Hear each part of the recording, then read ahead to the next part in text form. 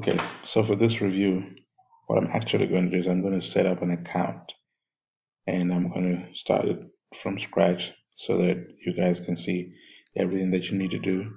You'll see what the dashboard looks like. You'll be actually able to see inside the Mint dashboard and see what the inside looks like. So right here on the home page, go ahead and sign up free,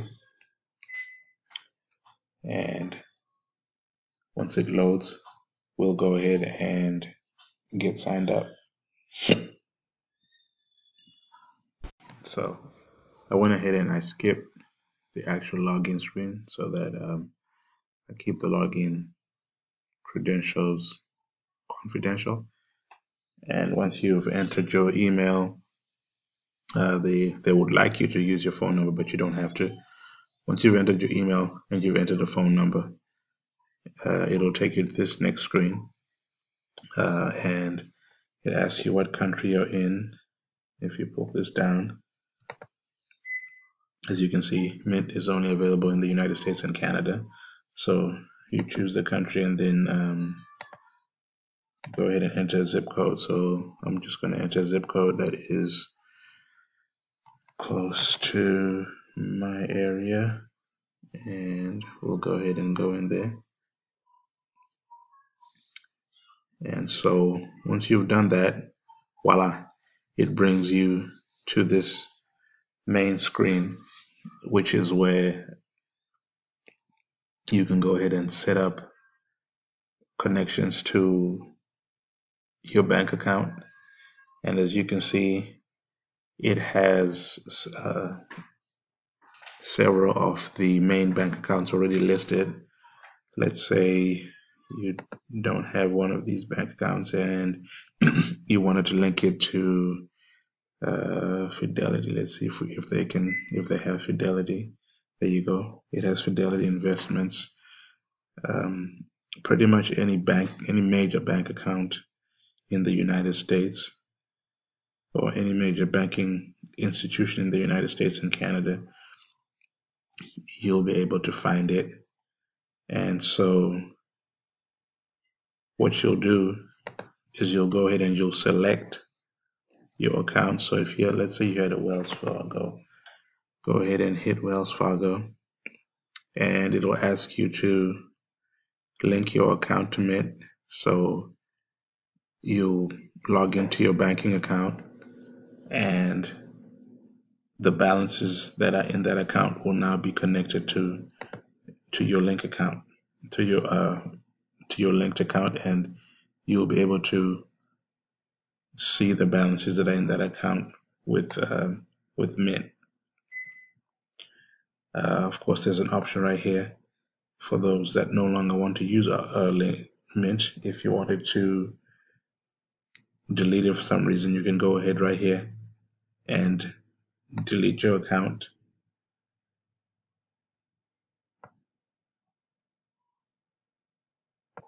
So basically, once you've linked your account, you'll be able to get in and see your activity. For this purposes of this video, I'm not going to link anything in this. What I'm going to do is I'm going to go to an old Mint account that I had set up, and this is just dummy accounts that I had set up back in the day. As you can see, it says this information is 3 years old, and it was linked to a local credit union. There were no credit cards or anything linked to it, but it gives you an idea of what the Mint dashboard looks like. So right on the main page, as you can see right here, you have alerts. If there are any alerts with any of your accounts, anything that goes on with it, it'll show up over here. If you've set up bill pay, it will have all your bills listed right here. You click to see my bills, and it'll have your bills listed. It'll have the payment dates for those bills.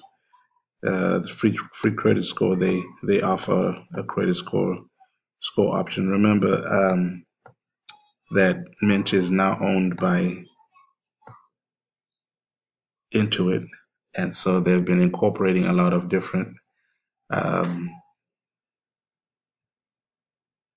they've been incorporating a lot of different functionality in it, so you can get your credit score if you have set up a budget. So let's go ahead in here and see if look at the budget options, and it's got different budget categories right here. As you can see, pretty much anything and everything that you could possibly want. So let's say, here we go, on the utilities, you want to say every month, bills and utilities. So let's say your bills and utilities are something like 400. You go ahead and save that. Now, as you can see, it shows up under that category.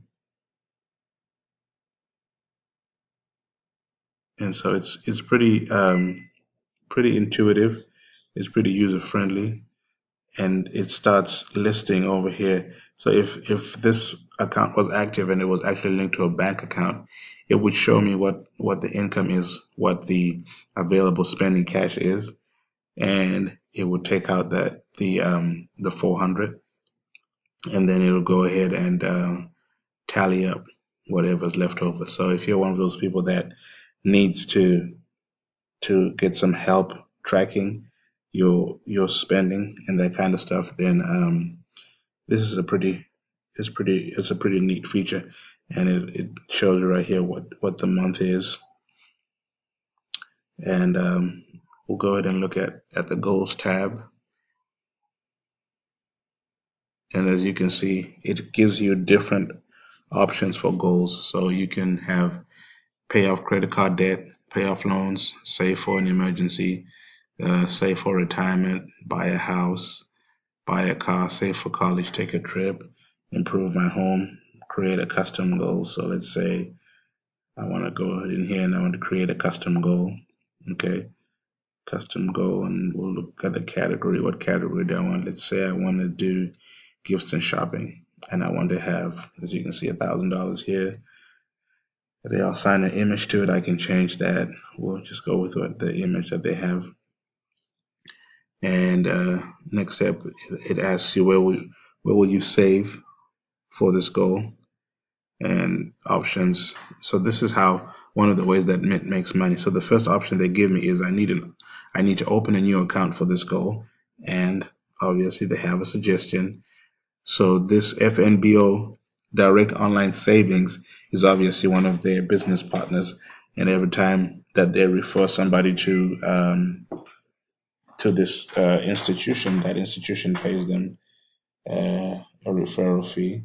You can go ahead, if you've got savings accounts listed, you can go with that, or you can go ahead and say, I'll choose an account later.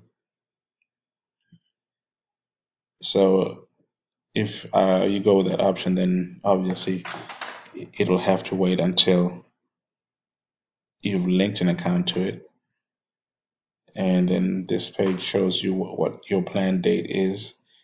If it's a year from now, the monthly contribution will be $83. So let's say I wanted this to be for Christmas 2017 this year. So you need to contribute $100 a month. And how much of that have you contributed? Zero, because we're just setting it up. So we'll go ahead and save that and close.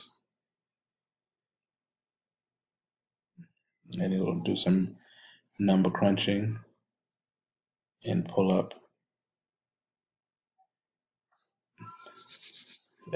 Summary goal. My computer's running a little slow. So here we go. The goal is highlighted over here. Okay. So let's go ahead and move to the next tab, which is the trends. And basically, if this was linked to my actual live accounts, what it would do is it would show you how your money is working every month. So it'll show you what categories your money is going to. It'll show you what your how your assets are over time, how your assets are growing. So it's basically a financial tool, more or less, built into Mint. Investments. We'll come over here and we'll look at the investments tab.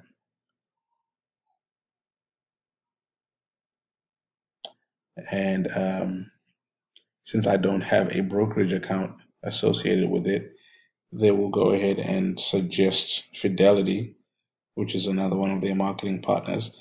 And then if you go to the ways to save tab,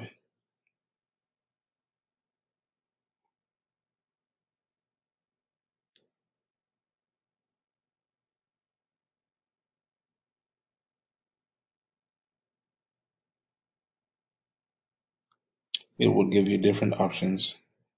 So what it does is it looks at your accounts and says, hey, if you've got X number of credit cards, you could probably go with this credit card, which is a low balance, and it would save you that amount of money. So Chase Freedom, the annual fee cashback. And what you always need to be careful about whenever you look at these offers is right here. This is where, how they say the devil is in the details. These are the details you need to worry about. So look at this. The ongoing interest rate, variable on purchase and balance transfers, 15.49 to 24%. That is absolutely insane, which is why I do not have credit cards. We'll come over here to Chase Freedom. Exact same thing. The Blue Cash Preferred card, slightly lower, but still absolutely crazy. And the kicker is that you could get a credit card with these same institutions and bank with them. So if you put your money in them, they'll give you 0.15% interest, and then they'll charge you 14%. This is absolute daylight robbery. But if you have credit cards and you're into credit cards, then this is something that you need to take a really good look at and see just where you stand. So that's pretty much it as far as the internal workings of Mint. I'm gonna do a little bit more rambling about the pros and cons and what I think about Mint as a whole. So stay tuned for that.